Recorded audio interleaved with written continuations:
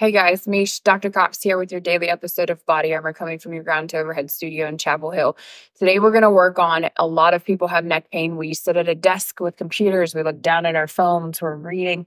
Everything we do kind of pulls this neck forward. As your head goes further and further away from sitting over your spine, it puts a lot of tension and a lot of torque through the joints of your spine and also the muscles. So all we're going to work on is a very basic exercise that is actually quite difficult for people to accomplish. I like to put my finger on my chin. You don't have to, but you are going to pull your head and neck straight backwards and then relaxing. We're just doing a basic chin tuck, opening up the top part of that cervical spine.